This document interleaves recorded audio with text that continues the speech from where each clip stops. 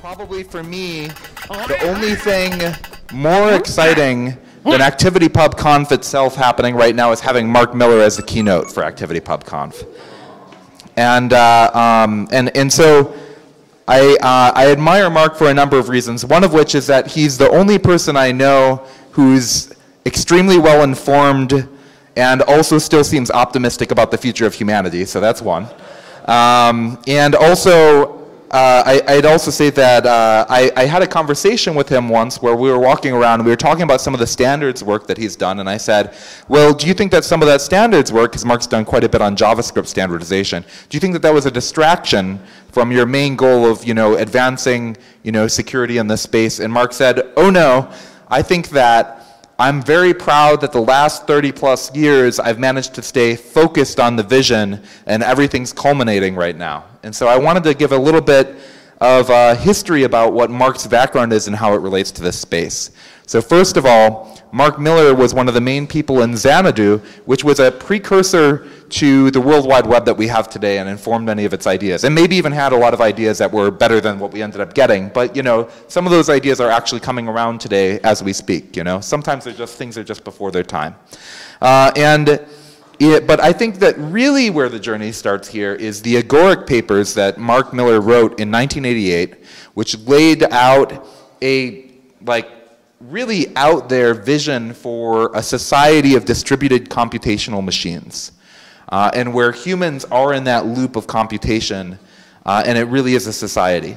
But my understanding is Mark didn't know how to build that society of computing machines when he first wrote it. Is that correct? And so but he ended up learning that through his friend Norm Hardy, who introduced him to the idea of object capabilities. But Mark, for over 30 years, has actually really carried the torch of object capabilities and really kind of kept that community together for a long time without people really realizing why it was important. And I think we're seeing a real acceleration of interest in it right now. And another thing that's very relevant, I showed that video, that dancing guy and that other guy's face, yesterday, and that was Electric Communities Habitat, which was a distributed online virtual world that allowed for secure collaboration in the late 90s. And those ideas, as I said yesterday, survived in the programming language E. When I was first told about E, I was already somewhat interested in Ocaps. My friend Ashish Laroya, who was working at Sandstorm at the time, said, yeah, but everybody who's really interested in Ocaps is really excited about E. And I tried looking at the E website and I was like, what the heck is this thing? And I could not make sense of it initially. And it really took until we met in person and Mark patiently explained a lot of ideas and drew out some of the things and said, you need to see these things animated. And you're going to see some of Mark's animations of these things live to really make sense of it. Aside from that, if all of that seems too abstract from you, you actually use Mark Miller's work every day, because Mark has really been pivotal in the extraordinary accomplishment of making JavaScript the only language that's gotten better over time rather than worse. And a lot of that is because many of the good ideas in JavaScript actually came straight from E. For example, promises in JavaScript are straight out of E, and many other things as well. And there's more things on the horizon that are really kind of have been bubbling up, that have been there in the background that are just starting to hit the community. And Mark has also been heavily involved in the development of WebAssembly. So you use a lot of work that's directly tied to the stuff Mark has done every day, whether you really realize it or not. Now Mark works at an organization called Agoric, which describes itself as the leader in smart contracts, and it really is the leader there. But I think a lot of people in this community probably have a misunderstanding of what smart contracts is, because due to Ethereum, most people parse smart contracts as being code that runs on a blockchain. But it's not quite that. It's really about enabling secure collaboration between untrusted entities online, and the work precedes blockchains by about 25 years or so. Meeting Mark in person was in many ways really a life and career changing event for me. It really set a new track along the things that I thought was possible I was interested in object capabilities, but in many ways I often dismissed them because I was, I thought all these ideas look really good on paper, but they're not usable. And so I kept coming up to Mark and saying, yeah, Ocaps are really great, but it can't do this thing. And Mark would say, oh, we actually already figured that out. Here's how to do this thing. And I'd be like, oh, okay. And then I'd be like, okay, yeah, but they can't do this thing. And then Mark would be like, oh, we figured that out. And I'm like, oh, man, okay, this next thing solves another 10 problems I had, and I didn't realize it. Okay, you're right. And that was kind of a long series of engagements. And Mark was very patient with me in my exploration of that.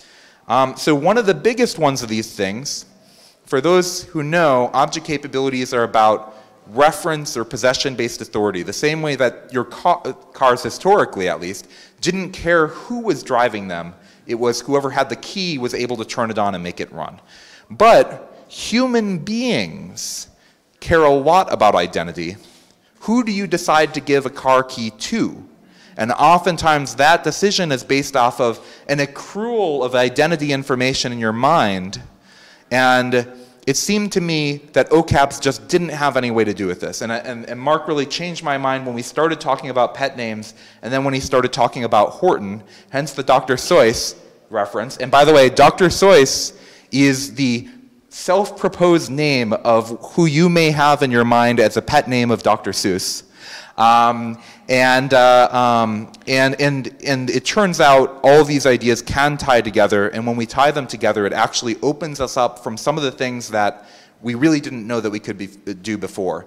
And we have an opportunity to expand far beyond merely the kind of social network stuff that we've seen in Web 2.0 land, of Twitter and Facebook and stuff like that, to something way beyond that. But we're going to need the ideas that Mark and his colleagues have been working hard on in order to be able to do that. So with that all in order, I'm going to hand the microphone over to Mark. Oh, wait. No, wait. I'm not going to hand over the microphone to Mark. I wanted to say one more thing. This is a real personal request. So when Morgan and I often sit down, what we do for fun in the evenings is to sit down and read and drink tea, because we're boring people and we like being boring people, right? And you know, we both choose our books. Very frequently, this is the book I end up reading. Do you recognize this? Can you say what this book is? This is my PhD dissertation. Could you read out the title? I've got to say, the number of people who recreationally sit around reading dissertations is probably fairly small. Robust composition towards a unified approach to access control and concurrency control. So here's where it's really selfish. Mark, you know what a big fan I am. Can I have your autograph?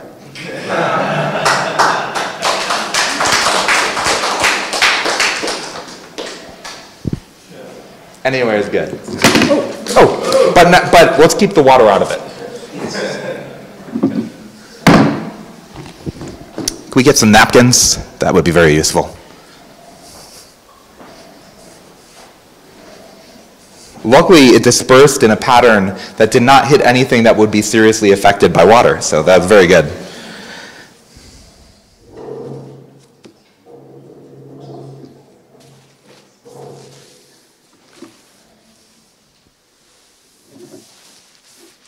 And see, him signing is perfect because it gave us a chance to be able to clean up the water, so, you know. How strategically we pre-planned that. Yes, that's right. Well, Ocaps are all about being able to prepare for making plans together and even being able to deal with the limited amount of damage when plans go awry. So, Mark, please give us, I don't know what else to say. Give us some information.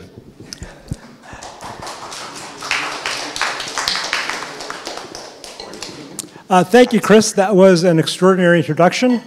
I want to say that this 30-year journey was also a journey with many other people who also were very much collaborators with me on this journey. Too many people to list, but I want to call out just in particular, the Agoric papers were co-authored with Eric Drexler, and Dean Tribble has been the closest partner with me through many phases of the journey, going back to Xanadu. going back to the origin of promises, and through today as co-founder of Agoric.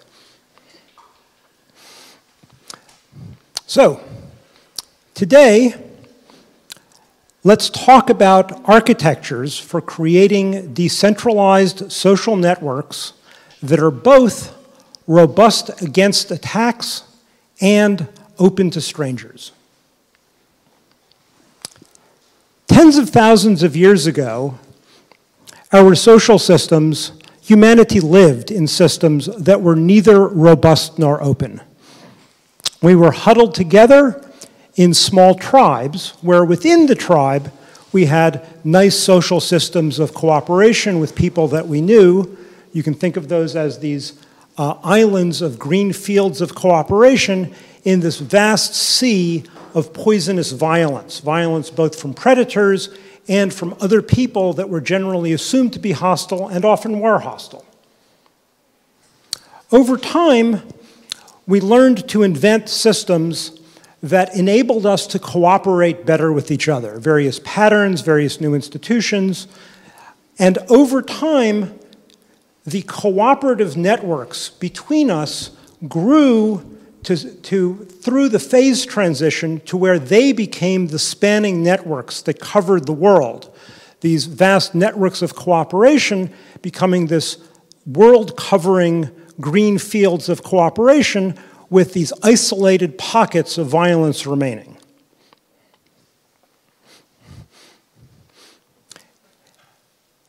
And it's very surprising to people to understand actually just how cooperative the world has become, and in particular, how nonviolent it has become. We're all very aware of how violent it remains, but when you actually do a good comparison with history, today our world is extraordinarily less violent than it's ever been. And on this wonderful world of mostly nonviolent cooperative interaction, there emerged a new level of abstraction, which is the online world, the world of the internet, the world of the web, the world of email.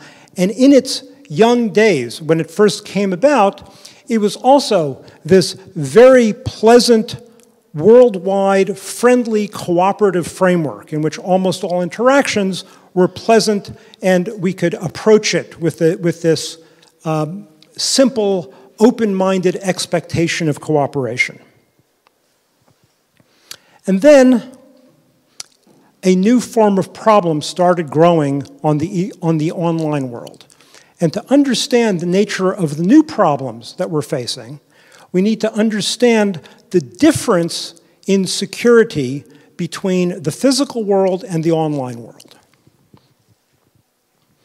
And one example that many of us might remember is in the physical world, we always had the problem of junk mail, where it was a perpetual annoyance. It was a perpetual annoyance we all put up with, where we would pick up our mail and then we would manually sort through and throw away all the junk mail. But it was an annoyance that we were able to put up with because it was still feasible to sort through the mail and throw away the junk mail. With the coming of email, we had many benefits, but we also had this explosion of spam. So something changed such that suddenly it became not feasible, no longer feasible, to manually sort through our incoming mail and throw away the junk. There are two fundamental differences between security in the physical world and security in the online world. In the physical world, we cannot build impenetrable walls. We can build stronger and stronger walls, but for every stronger wall, there's a stronger degree of force that can be applied to it to penetrate the wall. By contrast, in the online world, we have cheap, perfect boundaries. Our hardware gives us address space boundaries, which we use to build operating systems.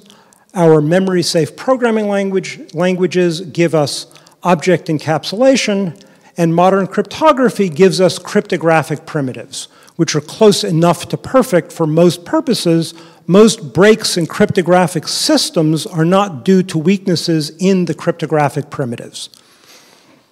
So, as far as just an isolation mechanism, when all you're trying to do is create a boundary, create isolation, these mechanisms are perfect. Of course, we do a lot more than just isolation, so the overall picture is more complicated. But the other fundamental difference is bad news for the online world. In the physical world, an attack takes scarce resources of the attacker. If nothing else, it takes some of the attacker's attention. People who make safes talk about work factor. Work factor is the effort the attacker needs to engage in to overcome the defenses. And if the expense of the work factor is greater than the value of the valuables in the safe, you're winning. In the online world, the attacker can use automation to multiply their attack by billions at no cost to themselves. To the degree that there's any cost at all, it's often a cost that the attacker arranges for the victims to pay, that the victims' resources are used to spread the attack. And as a result of this automation, a very small number of bad actors is able to multiply their bad activities by billions and flood the world again with poison.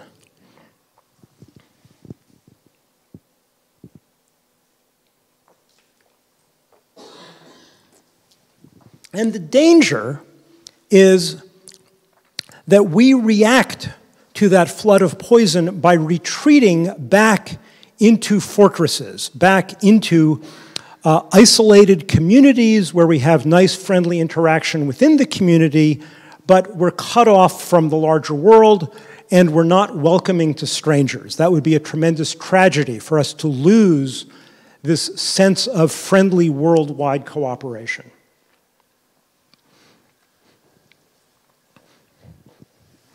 A way to think about the trade-offs is in terms of this curve. There's always a trade-off curve between cooperation and safety. In the early days of the internet, we were all naively cooperative with each other, not knowing that the nature of our cooperation left us unsafe. We didn't know it because no one was attacking us. As the attacks started increasing, the danger is that we simply go to the other end of the trade-off curve and acquire our safety at the cost of sacrificing our cooperation at a distance, our cooperation across vast networks. What we need to do instead is lift the trade-off curve. We can never get rid of the trade-off curve. There's always a trade-off, but if we lift the trade-off curve, then for the same amount of safety, we can engage in more cooperation. For the same amount of cooperation, we can engage in it in a safer manner.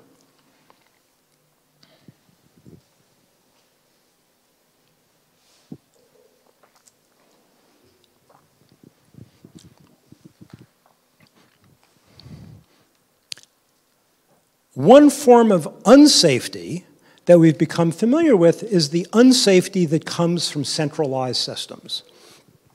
And speaking here at ActivityPub, building decentralized social systems,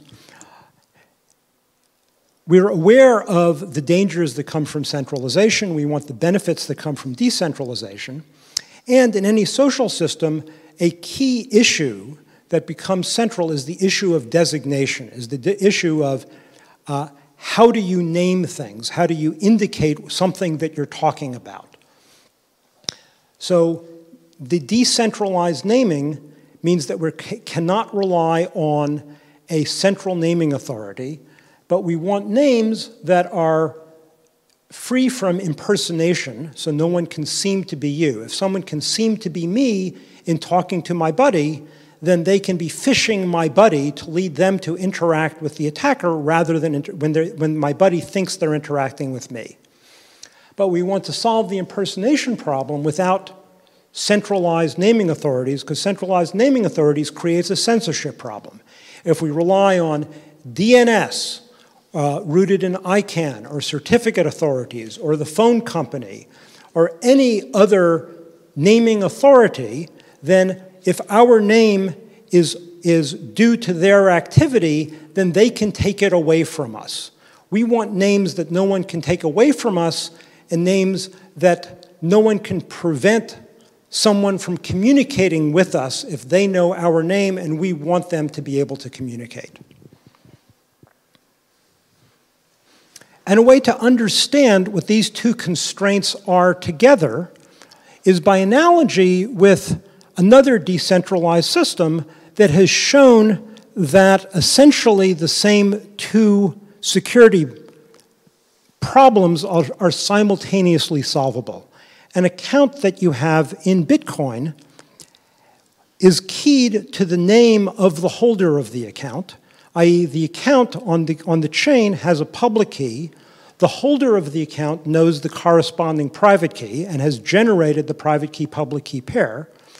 Impersonation, the resistance to impersonation is no one else can generate a private key that has the same public key, and therefore no one else can spend your money.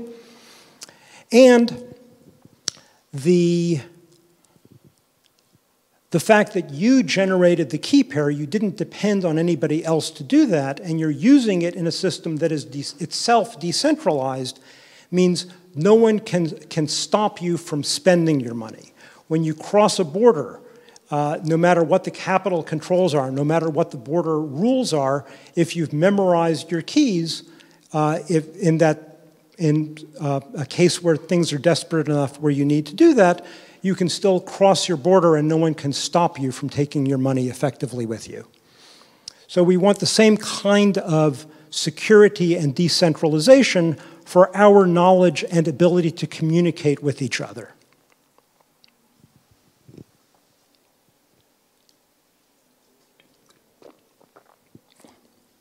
So there's two fundamental safety problems we need to solve, two basic approaches to operating in a safe manner.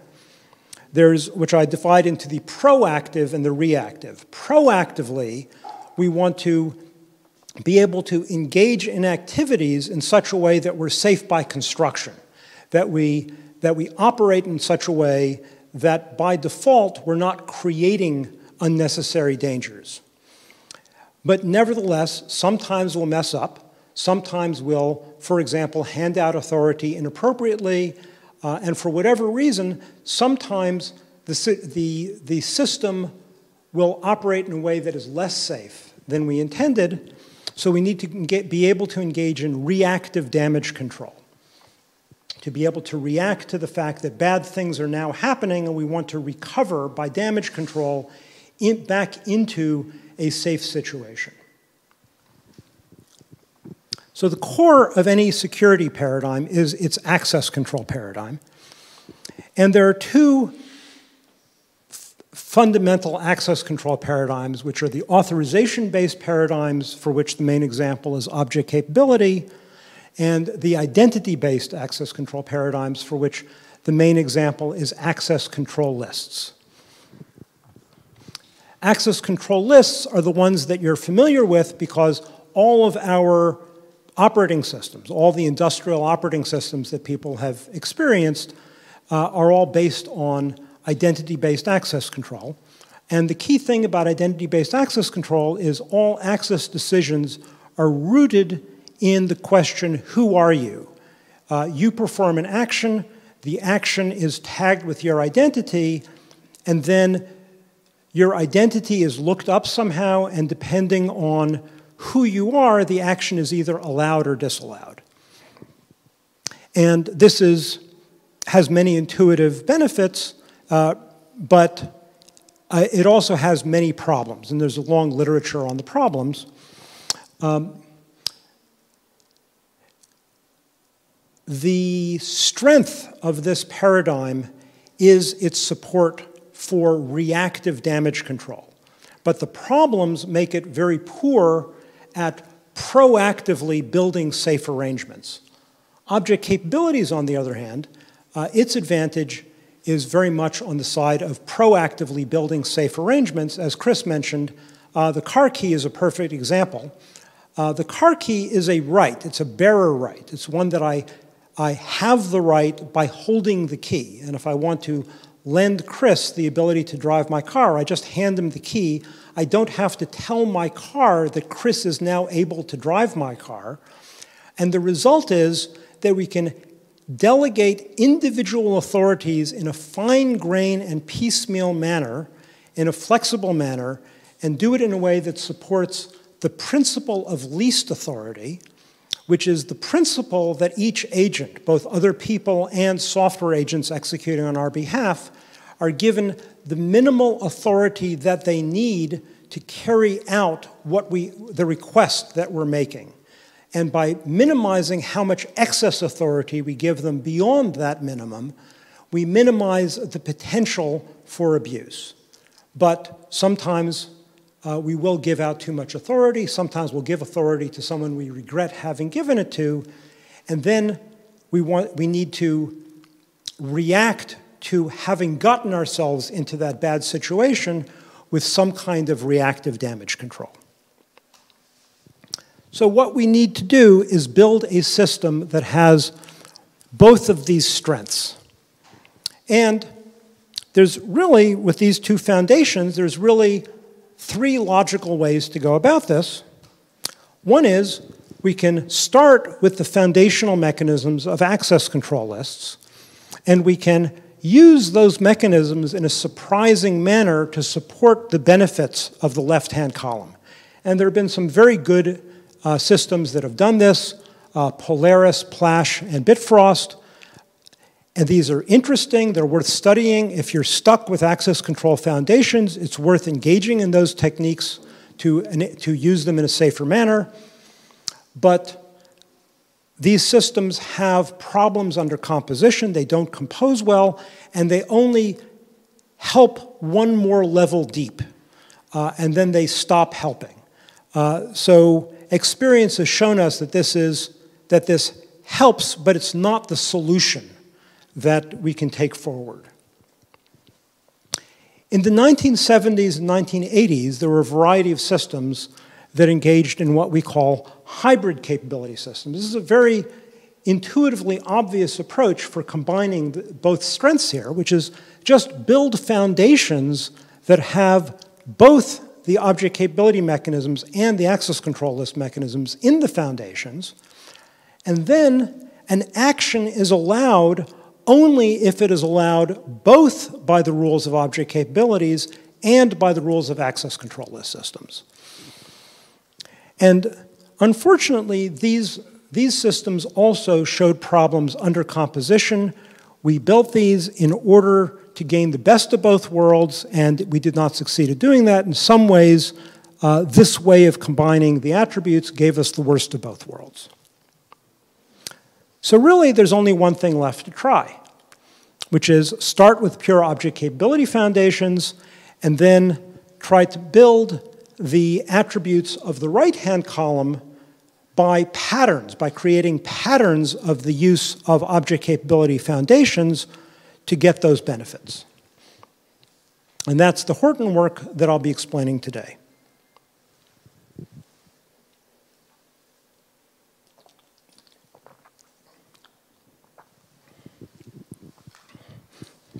But first, since it's unfamiliar, I'm going to explain object capabilities themselves. And I want you all to pay a lot of attention in particular to the visual language that I'll be using on this slide, because it's important to understand this visual language called by reusing this visual language throughout the rest of the talk.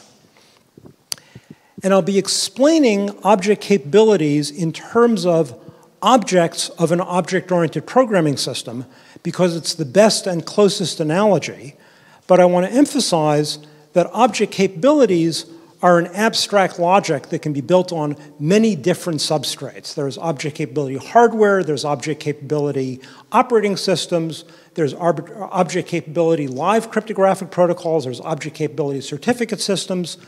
But I'm going to stay with the terminology and the analogy of objects because it's closest to the logic that we're familiar with from object-oriented programming. So over here in this diagram, the circles A, B, and C are 3 objects. And the thin arrow are object references, are pointers from object to object in a memory-safe language where they're protected pointers, they're unforgeable. So in this state, these initial conditions, object A has a reference to object B, points at object B. Object A points at object C, and B does not point at C.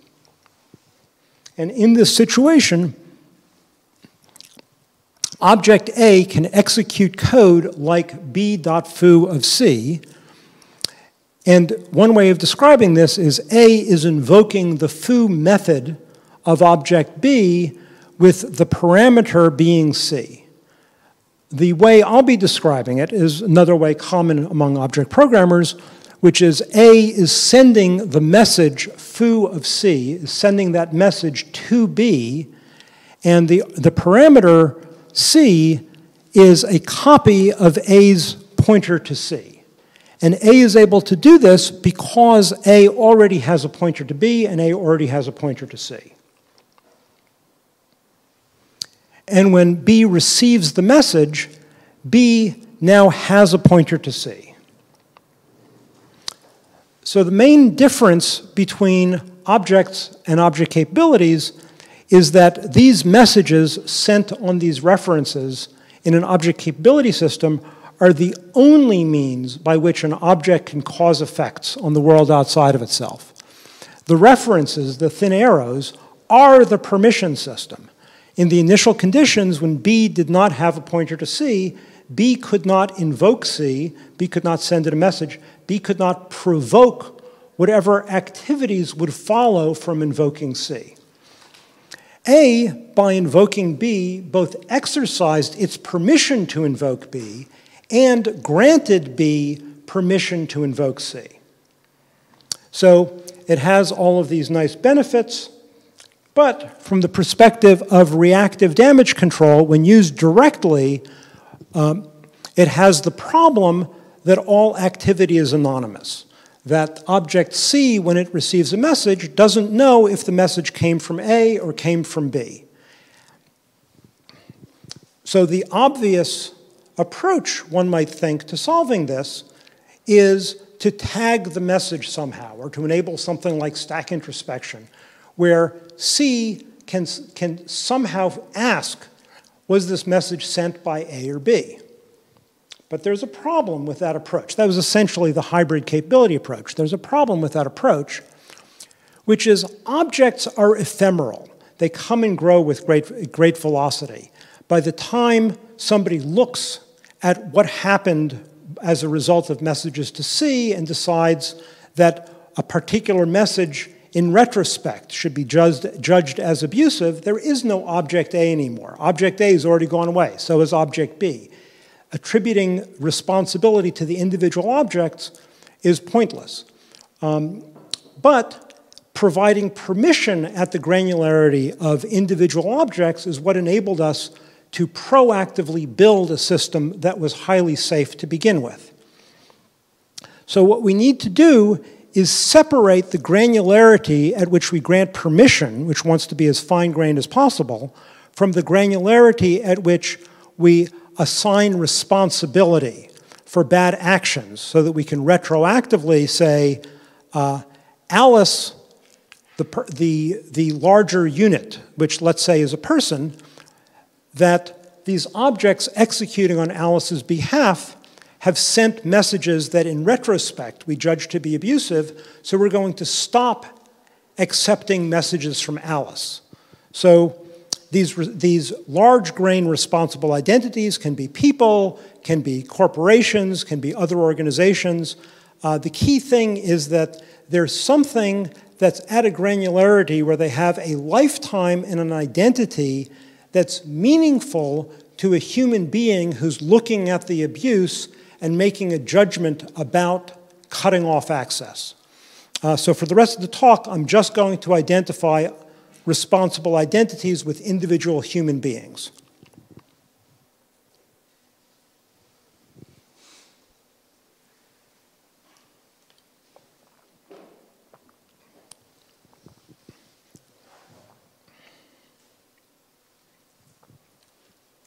So proactively, when abuse has not happened yet and no one has made any damage control decisions, we want a system that just operates as a simple object capability system in which object A that happens to be run by Alice can send a message to object B that happens to be run by Bob.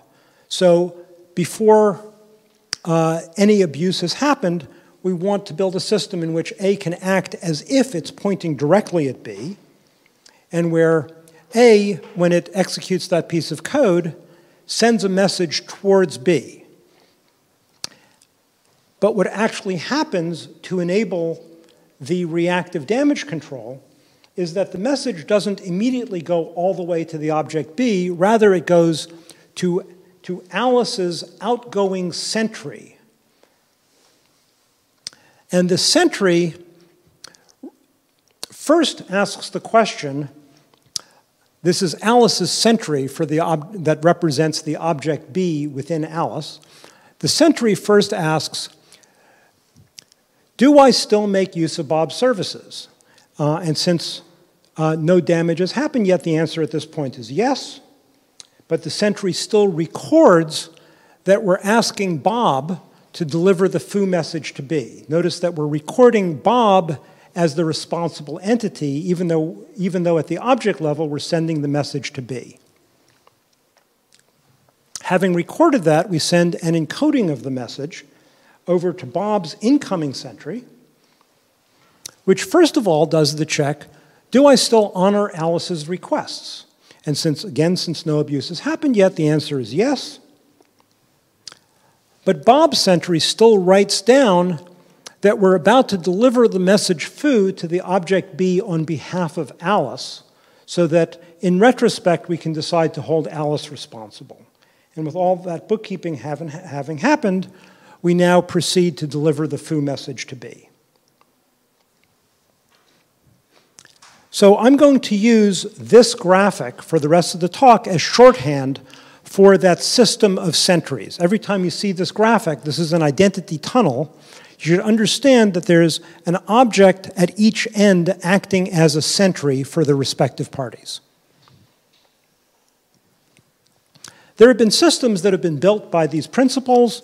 The Scoops system at HP Labs, Secure Cooperative File Sharing, which was a decentralized file sharing system where various parties could arrange to propagate file updates to each other and to keep track of who they've given permission to get a file update and who they've given permission to receive a file update from, who I've given permission to update my copy of the file based on their changes. And the Scoop system keeps track of the updates, so if I find that a particular file of mine has become full of garbage, and I can see that the update itself came from Marcus, and I can decide to cut off Marcus's further access. So I'm holding Marcus responsible. But what is the unit that I'm holding responsible? It's a little bit too simple to say that the unit is simply Marcus the person. These spheres represent our units of responsibility in the system. Alice, the human, interacts with the system by interacting locally with her software running on her machine. I'm assuming a fully federated system here. And she interacts with that software through her local user interface. Her software then sends messages over the network to Bob's software that then renders through Bob's user interface information that Bob, the human being, can then react to. If Bob is getting abusive messages that is from the Alice unit, Bob doesn't need to know or care, are these abusive messages coming because Alice is running malware, or because Alice has turned evil and decided to send malicious messages? So in both cases, Bob will simply hold Alice responsible for the bad action of her objects. That's not a moral judgment. If Alice is running malware, which is sending the bad messages, it's not Alice's fault in some sense, but still, Bob has to hold Alice as a whole responsible for the bad actions of her software in the absence of any other evidence. With this picture, we can now better understand what the issues are in doing a decentralized naming system with integrity. Because there are several different languages going on here that are being translated between. If Alice, let's say, wants to send a message to Bob, where Alice is telling Bob, here, use this lamp. She's communicating to Bob permission to turn this lamp on and off. So what Alice sees through a user interface is something that has to be human meaningful at the user interface level, something that Alice can feasibly understand what it is she means to be designating, but where the meaning of those designators is really what it is they designate, that she's sending the message to the person that she thinks of as Bob, and that the lamp that she's giving permission to Bob to switch on and off is the lamp that she thinks she's giving permission to. Her local software translates this into the internal language of her local software, which, let's say, is a language of messages between her local objects, where somehow in that local language, there's also a representation of which lamp the permission is being conveyed to.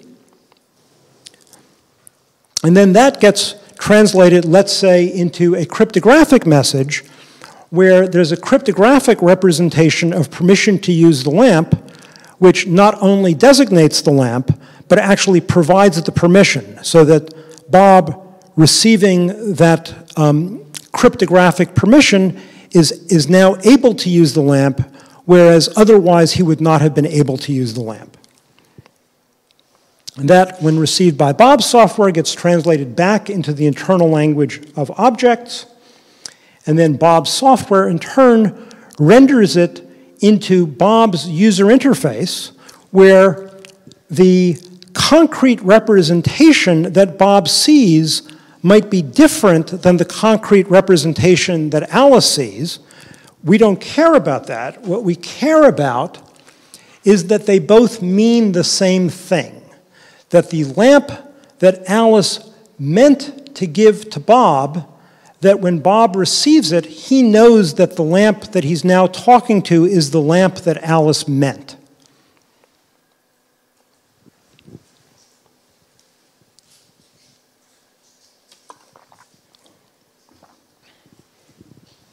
So to achieve this, we need a naming system that has 3 key properties.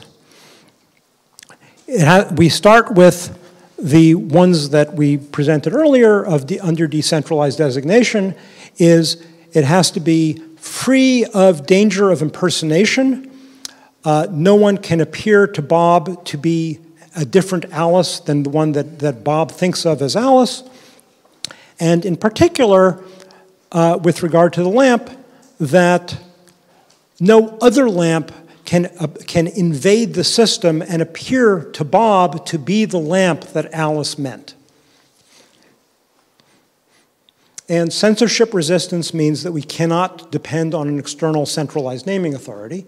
It needs to be human meaningful because these names have to show up in the respective user interfaces. So any user interface that tries to identify something by showing a human being a big cryptographic key is a failure. That should never need to appear in a user interface where a human being needs to understand what entity it designates. So we need some kind of human meaningful designators, such as human meaningful names, and it needs to be globally meaningful. So like a cryptographic key, the cryptographic key that enables use of the lamp, once it's encoded in cryptography, it can go anywhere on the network, and no matter who it came from or where they were when they said it, it in a global manner, in a context-independent manner, grants authority to use that lamp. So Zuko's triangle is the insight that there's no one kind of name that can have all three of these attributes. However, we can have feasible kinds of names that have any two of the three. And we're already familiar, very familiar, with a naming system where the naming system shows us how to get all three attributes by having multiple kinds of name in the naming system, where each kind of name only has 2 out of 3, but the naming system translates between these names. So we all have phones with contact lists in them, and the name that we place into the contact list is our pet name, the name that we privately choose for the various parties we're communicating with. They never, even when we communicate with them, they never know what our pet name is, what our contact list name is for them. So when Alice calls Bob, she might look up Bob in her contact list. Alice's software then translates between her contact list and the phone number. Now the phone number is a numeric address that's not human meaningful, but it still depends on the phone company, so it's not censorship resistant. But imagine that was a cryptographic key instead.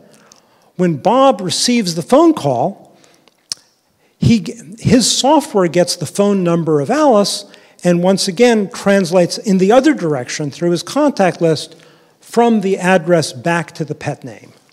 And the levels of translation that we saw between the various layers as we went from Alice the human to Bob the human correspond to the opportunities to do this translation in the system.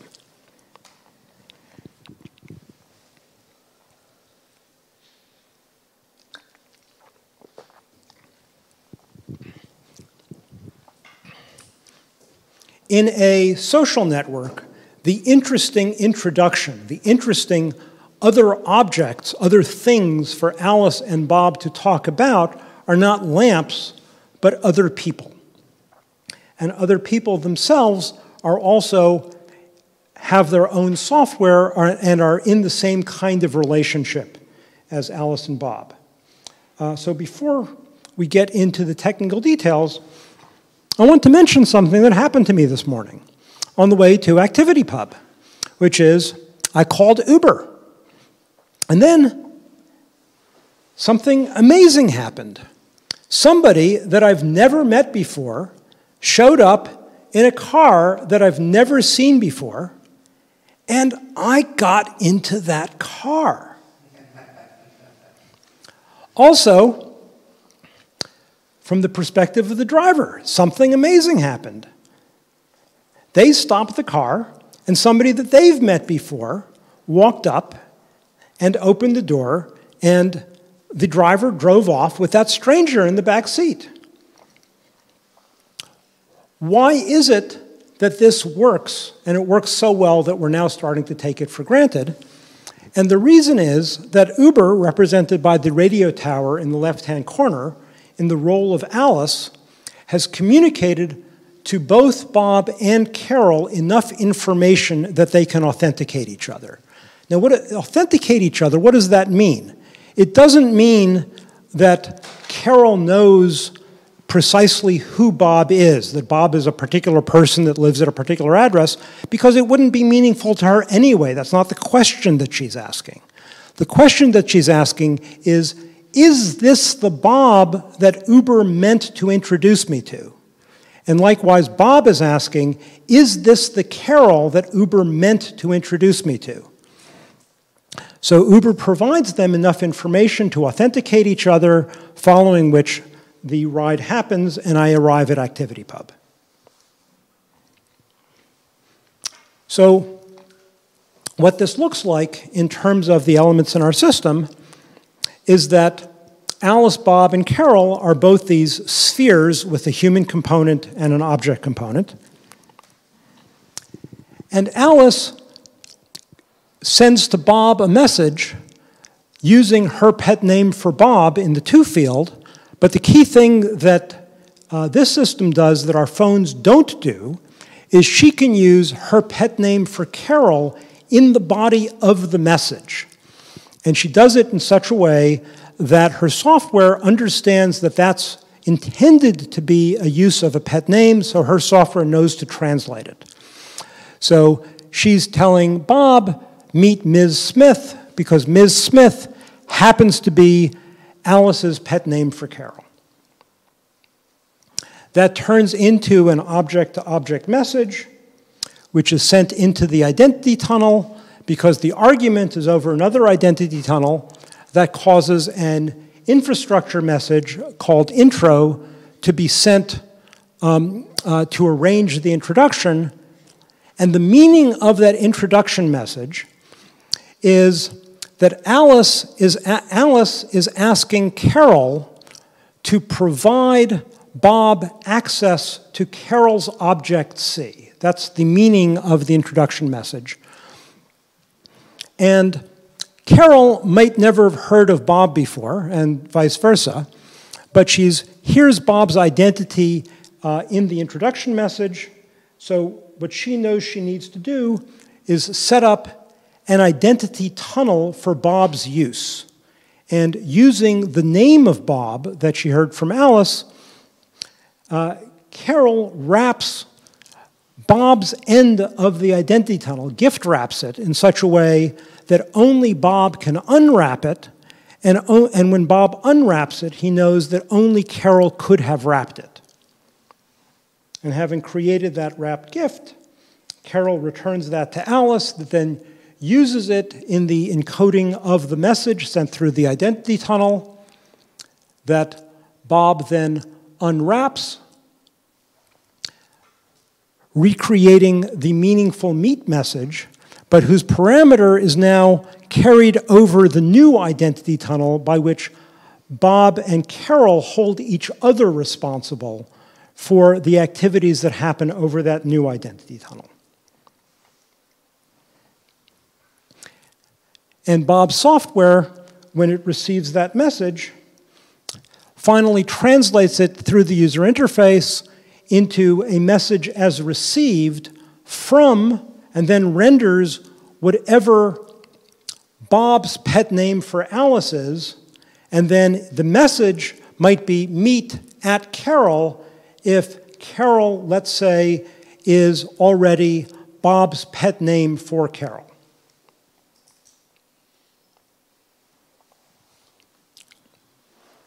But at this point in the protocol, do Bob and Carol really know, does Carol really know that Bob is independent of Alice? Does it really make sense for Carol to treat Bob independently?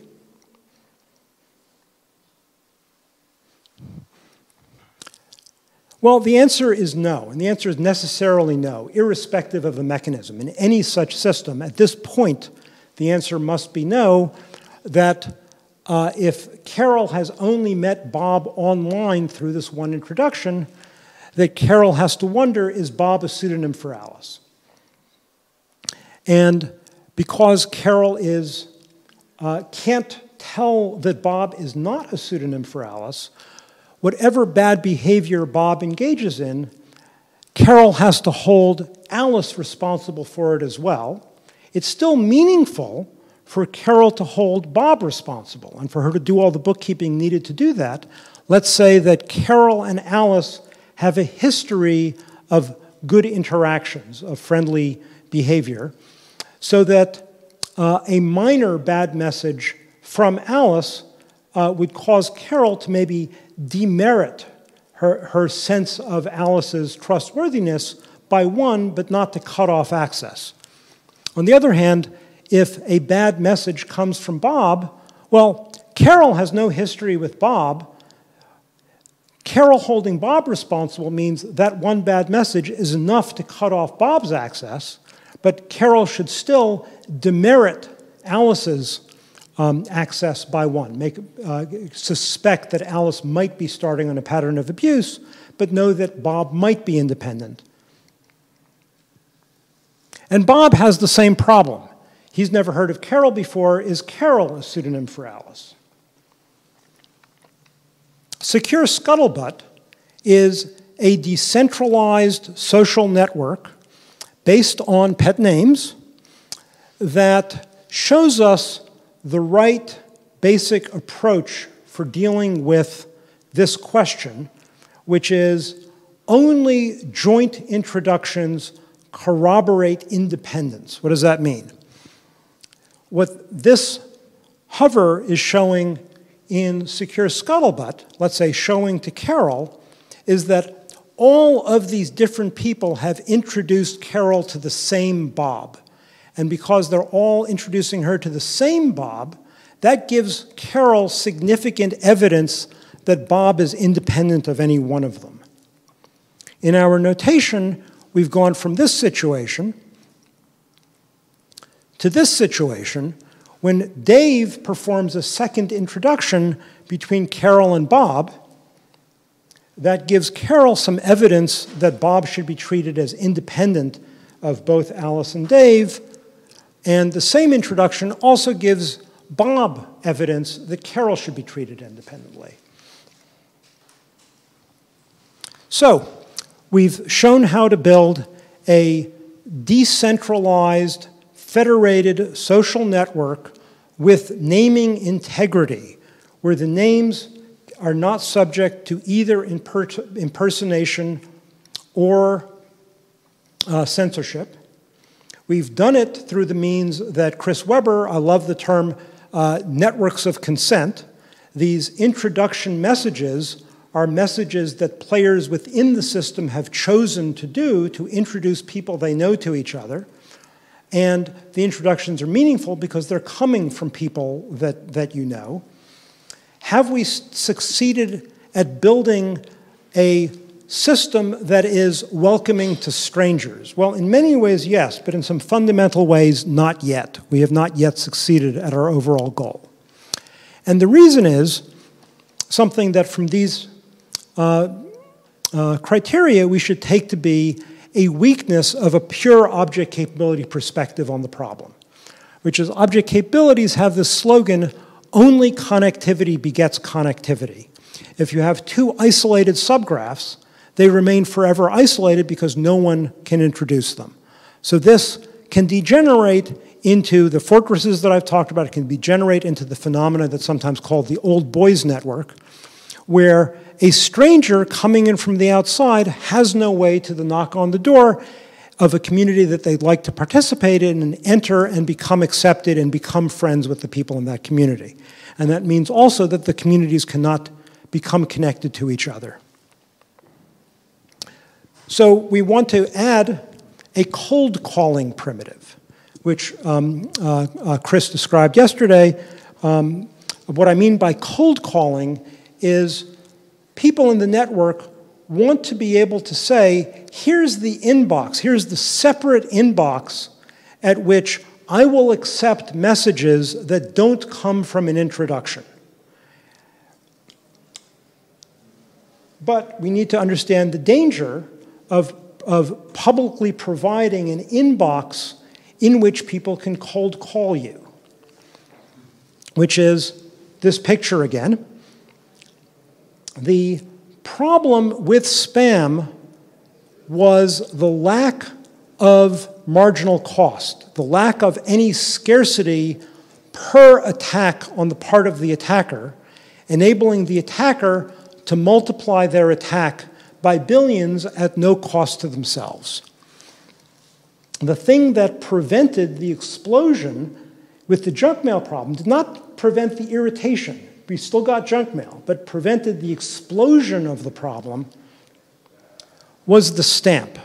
The stamp is a small marginal cost per message, and for a normal friendly cold call, there's a small number of stamps that you need to spend. For friendly behavior, this is not an undue burden.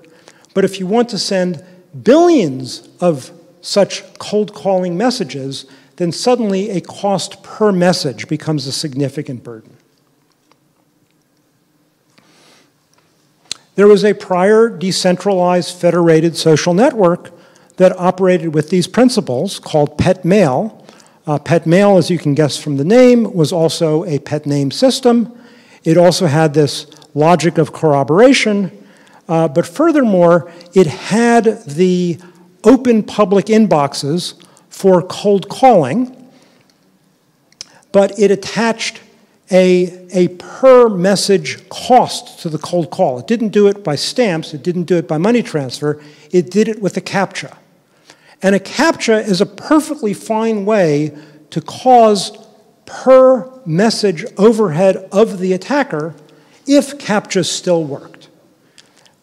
Given the state of artificial intelligence, we should certainly assume that CAPTCHAs cannot continue to work, and pretty much they don't work already. So some mechanism still needs to successfully cause a marginal cost to the attacker. The nice thing about stamps, the nice thing about money transfer, is it also compensates the victim. As Chris mentioned yesterday, now people cold calling me, if they're cold calling me with messages that I'm not interested in, well, they've paid for the privilege and I've benefited by receiving their payments. So this, again, is a slide from the pet name presentation showing how, let's say, Dave in this particular social network is open to cold calling. He gets cold called by a bunch of abusive other parties, which he makes the mistake of further introducing into the network. So there's been some entry of some degree of abuse into the network. But with all of this support for attributing abuse and doing reactive cutoff of further access, Dave can cut off access of those outside parties, and Carol can decide that Dave was kind of naive in letting those guys into the network, so Carol can decide to interact or to trust Dave less, but continue to interact with him.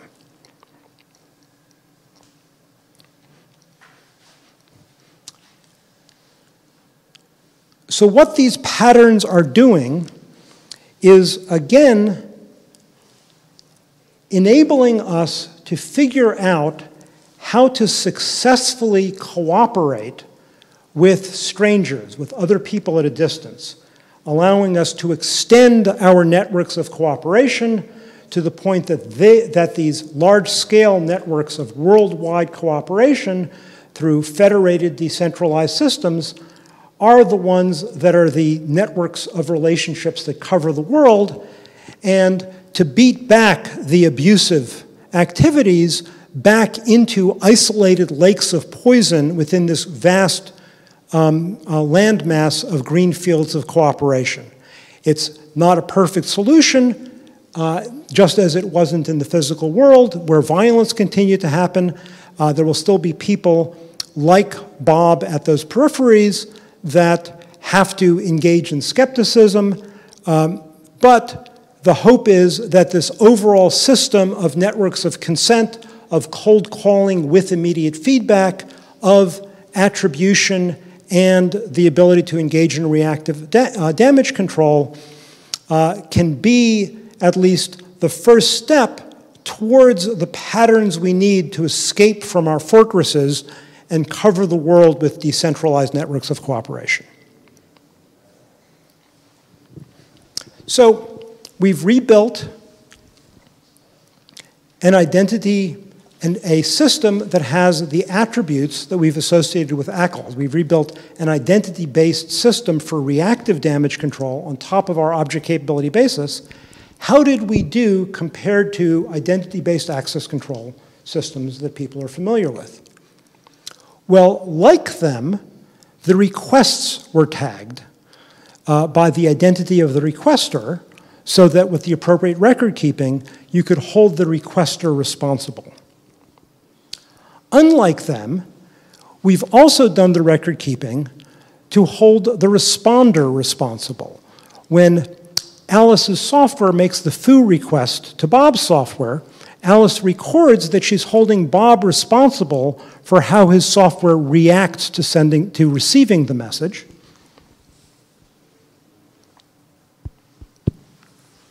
And we're assigning responsibility, we're doing the record keeping to assign responsibility for introductions, so that Carol, when she receives abusive requests from Bob, can not only hold Bob responsible, but understand the introduction structure by which she came to know Bob, and can hold Alice responsible to a reduced extent for Bob's bad activities. If Alice keeps introducing Carol to players that Carol doesn't like, then Alice loses points with Carol.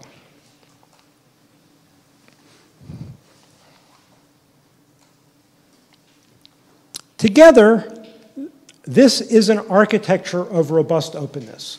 We've succeeded at achieving naming integrity with no naming authorities. We have a skeptical aggregation strategy where Bob's bad activity is still aggregated into Alice, but we have a corroboration-driven disaggregation strategy where Carol can come to learn that she can hold Bob separately responsible. And by supporting cold calling with a small cost to the sender per cold call, we have made the system open to strangers, and a stranger, once entering into the system, can no longer has that initial cost of a cold call, is now within these networks of consent introductions, and can proceed to interact within the systems that they've entered into without paying further cold call costs. And now I'll take questions.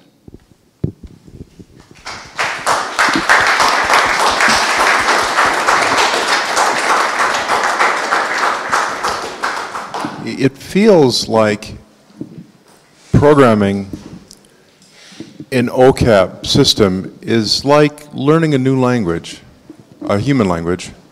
And I'm wondering, how would we go about learning OCAP programming idioms such as composition and decomposition? Well, I'll give a flip answer first, which is you can do what Chris and Morgan are now doing recreationally, which is read my dissertation. But more seriously, the first thing is to pay attention to the user interface design so that the users of a system built according to these principles do not have to understand in an articulate manner the principles in order to use it safely, securely, and successfully, to make the appearance of them through the user interface something which is intuitive at very little effort, ideally intuitive out of the box.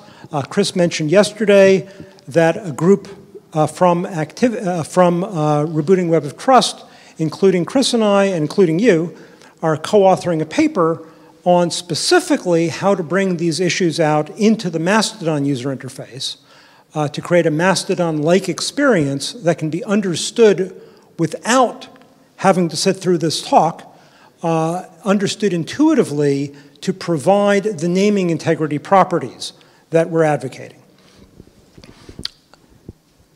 The next thing to notice is that with regard to just Ocaps themselves, leaving aside Horton, with regard to Ocaps themselves, the language of Ocaps, the basic idea, the form of patterns of Ocaps are very similar to those that object-oriented programmers engage in. The abstraction with which OCAP programmers create security patterns like Horton are very much along the lines of how object-oriented programmers create patterns of objects to express higher levels of abstraction. We found this repeatedly, that people coming from object-oriented programming can take up object capability programming very quickly. What we've also found is that people coming from other security paradigms take up object capabilities less quickly because the difference in the arrangement of computation and identity is a bigger burden than the difference between object-oriented programming for functionality versus object capability programming for both functionality and security. So learning object-oriented programming was something that took the world 20 years to do. So there is definitely a big language learning burden there, but that's a language learning burden that for many, many tens of millions of programmers is already behind them.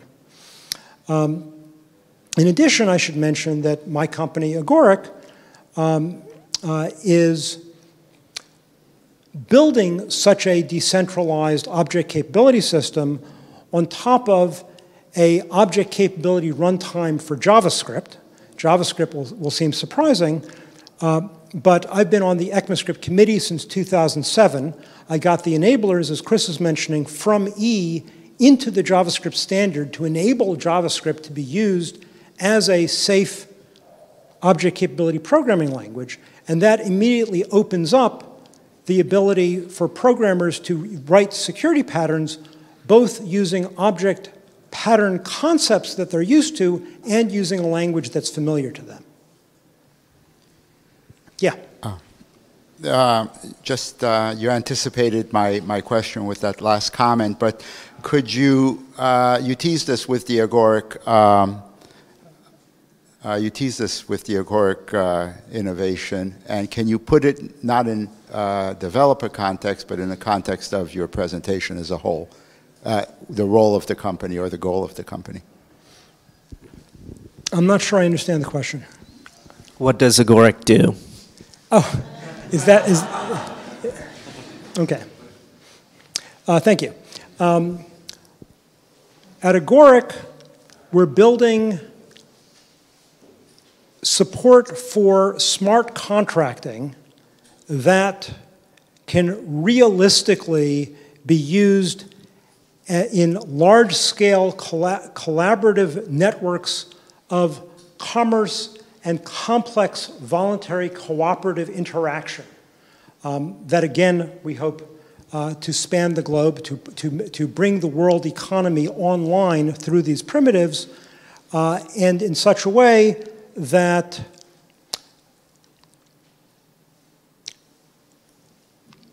we provide the benefits of rule of law to everyone cheaply. There's many different angles on this, but Kate Sills just did a talk that's going to be up on YouTube soon called Can Blockchains Provide Rule of Law? There's something like 4 billion people in the world that do not have the benefits of rule of law because of the expense of lawyers and human adjudicators, even in countries that do have the rule of law. It's often out of reach practically to many people in the country because the cost of using the rule of law mechanisms are too great. A smart contracting fabric can enable those benefits at tiny costs, at incredibly tiny costs. We can drop the cost by 8 orders of magnitude. And we can make the contracts unambiguous because they're code, not prose to be interpreted by humans, and uncorruptibly executed because they're executed on computers that are for whatever reason, there's an arrangement such that the mutual parties to the contract can mutually trust the computer that they're run on. And I wanted to focus on, since I said blockchain, to us, a blockchain is only one of many platforms. We're building a decentralized, distributed, smart contracting fabric on top of JavaScript that runs in a blockchain-independent manner, but runs also across the chains and across chains and non-chains, across both public and private systems, so that it can be a network of cooperation of maximum reach. To us, the important thing about a blockchain is it's a mutually trustworthy computer, so that a program running on a blockchain as the computer that it's running on, there can be worldwide credibility that the program executes according to what the code of the program says. And clearly for some contracts, that's very valuable. Many contracts are local. They don't need to be run on public blockchains. They don't want the public visibility that comes from running them on public blockchains. So any other arrangement that the cooperating parties can come to mutually trust the platform that the contract is running on is adequate for that to participate in the overall fabric of our framework. I think we got to wrap it up. I want to say a couple things real quick. One, and I said I wouldn't do this, but I want to elaborate on one point. Just one thing that I think is really important to make clear is that OCAP programming is just normal programming, actually. If you remove global state, it's just argument passing between functions. And it doesn't require object-oriented programming, even you can do it in functional systems. It's literally just your variable references are object capabilities and you pass them between functions. That's it. So with that said, we have an unconference to prepare to, largely due to my fault, including now. We have a little bit less time to prepare for it than we expected, but there's also, lunch will be arriving soonish. We have 12 minutes, though we have scheduled an hour for lunch and we can do a little bit of rearrangement during lunch. And many people have thankfully already written down topics they'd like to propose. But what's going to happen is we have post-it notes. Some of them have already been, those ones represent the rooms and the times that we can allot things with. Some of these have already been written out and we'll arrange them on there. And the thing is that as a community, you should negotiate with the other people who have written down things they're interested in doing this afternoon and try to be like, oh, I really want to be able to go to yours, but it's at this time slot, and then try to see if we can collaboratively rearrange the schedule so that the people are mostly pretty happy in being able to go to the things that they're really excited about together. So that's what's happening now, so let's get to it.